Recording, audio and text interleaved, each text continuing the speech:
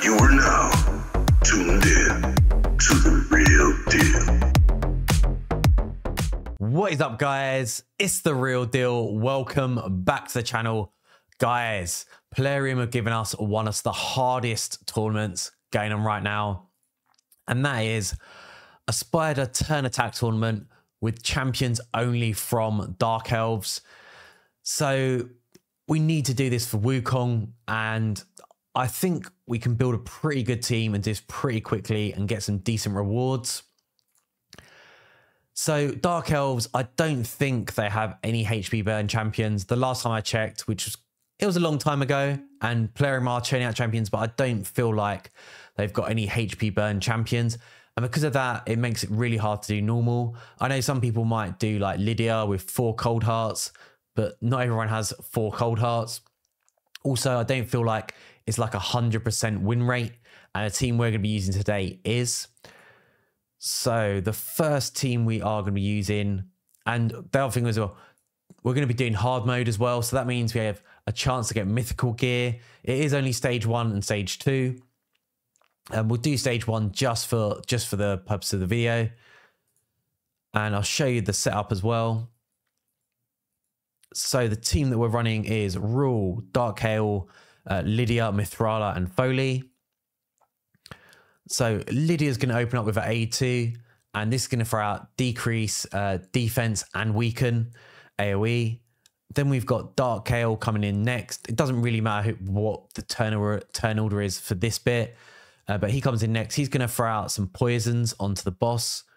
Every little bit of damage helps. Then Mithrala is going to come in and throw out Hex, also increase attack as well, which is nice for the team. Means Foley and Rule are going to do more damage.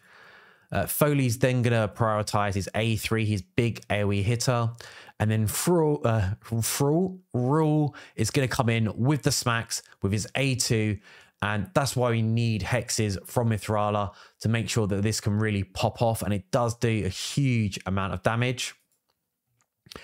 Basically, the other team is exactly the same, apart from we're bringing in Cold Heart instead of Kale. I do think that I'd rather go Dark Kale just because it's safer, and it's the same speed run. To be honest, they run. You get in the same times anyway. Cold Heart, all she's going to do is just do a big hitter with her Heartseeker. But anyway, let's check out the run. And you are going to see some big smacks from Rule, so make sure you keep an eye out for them. But yeah, so Lydia's coming in, and she's also bringing Strengthen as well as Speed as well, so that's going to give us more survivability.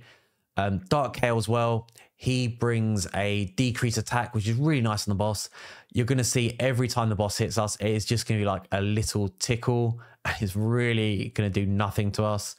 The other thing that's nice about Mithrala is she does bring a shield as well, giving us extra survivability. But as you can see, the team has done, well, the boss has done literally no damage to the team. We also get a leech from Foley as well. So that is going to help keep the team alive as well. But yeah, the run's about a minute and 20, minute and a half. So it's pretty quick. And it's not too many turns. I think it's about 35, and we do get a decent amount of points for this. And yeah, it's quite nice to use Rule because I hardly ever use him. But when he does pop off as well, it does do a big chunk of damage to the boss. There we go. Look at that. Insane. Looking forward to seeing the numbers at the end of this run just to see how much he is actually pumping out. And you can see like the poisons actually finished off the boss there, which is nice. So Rule coming in at number 1 with 3.3 million, and he was doing some insane damage with the A2. Next, Dark Hail with 2.5 mil, very, very respectable amount. And then Foley coming in at bottom with 2.3 million damage. And even Mithrala has done a decent amount of damage as well.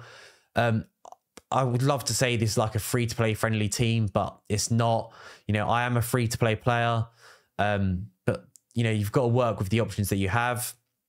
Obviously, this tournament is very endgame focused. I wish Plarium would have thought about this a little bit more to include mid-game and early game players as well. But yeah, if you guys have got any other teams that are, you know, like, I think Lydia is a must. I feel like Dark Kale is a must. The other champions, I feel like you can mix up a little bit. But if you guys have got like any free-to-play teams or just any teams that are even faster than this as well, any speed teams for this, I'd love to know. Drop me a comment below. So let's check out the gear and masteries. And this one's going to be a little bit easier as well because we can switch it to factions. I will show you the Cold Heart build as well. The only difference, all she does is just focus the Heart Seeker. All right, so we're going to start with Mithrala, and mine is in triple perception. I love this build. It is great for PvE and PvE content. So as much accuracy as possible, and it's pretty much impossible for someone to put any form of CC on her. And then we've gone for a little bit of resistance as well. So we've got 65k HP, 3.5k defense, 247 speed, so pretty fast as well. Gloves, we've gone for defense, accuracy on the chest, HP on the boots, attack on the ring. That's not how you want to build her. The only reason she's got it is because it's got it's a reaction piece and it just helps for arena. Then we've got HP on the amulet and we've got resistance and accuracy on it. Very, very nice. And then we've got an accuracy banner as well. Should maybe try and switch that out for a 6-star when I can. I feel like Brimstone, like for PvE Mithrala, Brimstone is the only way to go. If you're purely using it for PvE, of course, you're going to switch it out for Polymorph. But yeah, Brimstone, great option on her. And these are the masteries that we're running. So defense tree, obviously just all about survivability, getting as many counter attacks as we can with her. And then Eagle Eye as well, just for that extra accuracy. I feel like it's the only way to go. Okay, next up we got Dark Kale. So I feel like we skipped a whole bunch of people. Yeah, we did. All right, let's go back to Foley. Sorry. So Foley, of course, he's in lethal, and we managed to get some crawl on him. This isn't like a game-changing build. It's an okay build. We got crit damage on the gloves with subs in speed and crit rate. Chest, attack percentage, speed on the boots. If I could, I'd love for these to be attack percentage. Attack on the ring with terrible substats, but it's reaction piece and I kind of needed it. Then we've got a crit damage amulet and attack on the banner. The stats that you really want to care about are attack. So 4.5k attack. That's pretty low, to be honest. Would like it to be more around 6k, but it's the best that I can do. Then we've got 221 speed, crit cap, and then 250 crit damage.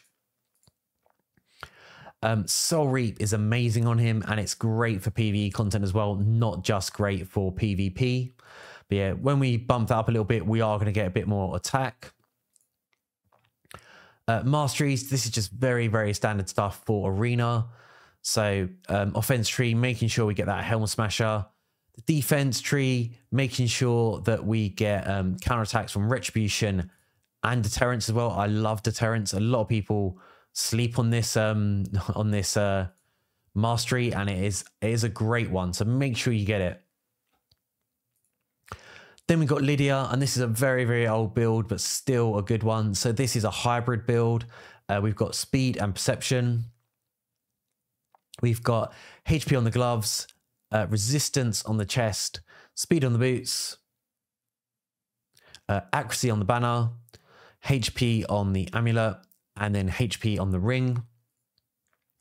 Total substats, 64k HP, 3k defense, 268 speed, very, very fast. She doesn't need to be that fast for this. It's just she's that fast for Doom Tower. 436 resistance and then 391 accuracy. So that's a hybrid build for PvE and PvE content as well. Blessings, we haven't got one. It's very, very difficult. There's a lot of different ways to go with her. You can go Temple Chains, Warden as well. Warden be quite good. Intimidating presence as well, because she does have a pretty good resistance aura. And then I think either Polymorph or Brimstone are great options as well. She's one of the champions. Most of the masteries are great on her. Sorry, most blessings were pretty good on her.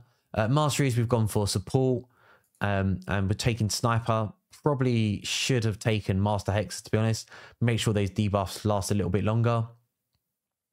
So I would have mixed things up a little bit differently now. I would have probably taken Arcane Celerity to just help boost our turn meter. And then, yeah, just sort of very standard stuff in the defense tree. Trying to increase our resistance a little bit on the left-hand side as well. And then going to Unshakable for that extra 50 plus resistance. And then we're going for Rule. So he's in, I just built him this morning. He was naked. Yeah, so we've gone to some accuracy on him because he does need accuracy. If you want, you could just stack offense set or cruel or savage, all of that good stuff. But to be honest, it was just all about getting substats on him. And gloves, we've got crit damage. Then we've got attack percentage on the chest, speed on the boots, attack on the ring, crit damage with a lot of accuracy on the amulet, and then a lovely attack banner. Blessings. For PvE, I think I would probably go for Soul Reap. You know, someone's bound to have Brimstone else in the team, so Soul Reap is just a great way to finish people off. And obviously, you're not going to be using him in PvE content. Let's just switch this up a little bit. Sorry, let's just finish it off. He does bring, yeah, we'll use Lasting Gifts. So very, very standard stuff going on the offense tree into War Masters. And for support tree, you know, a little bit of accuracy and getting Cycle of Magic just to try and cycle back around to that A2 faster. And then Lasting Gifts because he does bring a little bit of support in his A3. Oh, and let's just go back. We almost missed Dark Hail. What an absolute noob I am. So yeah, Dark Hail somewhere near the bottom. There we go. So Dark Hail, this is a build to help me solo Dragon. So we've got Defiant and Regeneration. Got HP on the gloves, HP on the chest, speed on the boots, defense on the ring, defense on the amulet, and then defense on the banner. You could actually, for this, I feel like it's very, very safe. For this, you could actually probably switch him into like an offensive set, you know, put him in, you know, just build him how I built the rest of the nukers, just stack loads of attack on him, put some crit damage in there, crit cap him, and I'm sure, you know, he'll have the survivability and he'll be able to do loads of damage. So we got 47k HP, got 3.7k defense, 250 speed, and then 261 accuracy and 210 resistance. Again, like I said, if you wanted, I feel like you could confidently build him as a nuker, crit cap him, and like go for 220 above for crit damage, and you will, you know, he'll probably do it a lot faster. Definitely help speed things up. I've got Iron Will on him just to give him survivability for this is to like solo like dungeons and stuff. So it's a very, very good mastery on him. Blessing, I keep saying masteries, I mean blessing. So for masteries, we've got defense tree, Psycho Revenge. So if we take a big hit, it's going to increase our turn meter. We've got a bit of a strange build going on in the support tree. But this is for survivability and just making him really, really fast solo dungeon content. So Spirit Haste, this is for solo content. And again, Oppressor. So when he's soloing a boss, for every debuff you've got on, it's going to increase our speed and make us super, super fast. And then last but not least, we're going to look at Cold Heart. And the one I was using is my super fast Cold Heart that I use for Spider 10 for like I think I've got a 15-second speed team. Oh, sorry. And she's got crit damage on the gloves, HP on the chest, and we've not fully maxed this yet. Then we've got speed on the boots, HP on the ring. Could probably actually put a little bit more crit damage on her amulet. And then we've got an attack banner. Total stats, 37k HP, 251 speed. She doesn't need to be crit capped, so 80 is enough for Heartseeker. That's all we care about. 238 crit damage. And because of the way, because where you can't push back the turn meter on hard mode, she doesn't need any accuracy. And I've gone for Hero Souls. So this can actually help increase damage on the boss. So very, very good blessing. And Masteries, very typical build for a Cold Heart. So of course we're taking crit rate, crit damage, and we're going for Flawless Execution, getting that extra 20% crit damage. And Master Hexer just to extend debuffs. To be fair, because we don't have accuracy, it's not really going to help. But what you can do is take Laura Steel as well. Just helps you reach those like little stat requirements that you need. So that is the end of the video, guys. I hope this helps you with this really, really difficult tournament. Please leave me a cheeky thumb up. Make sure you smash that subscribe, and I'll see you all in a video soon. Peace.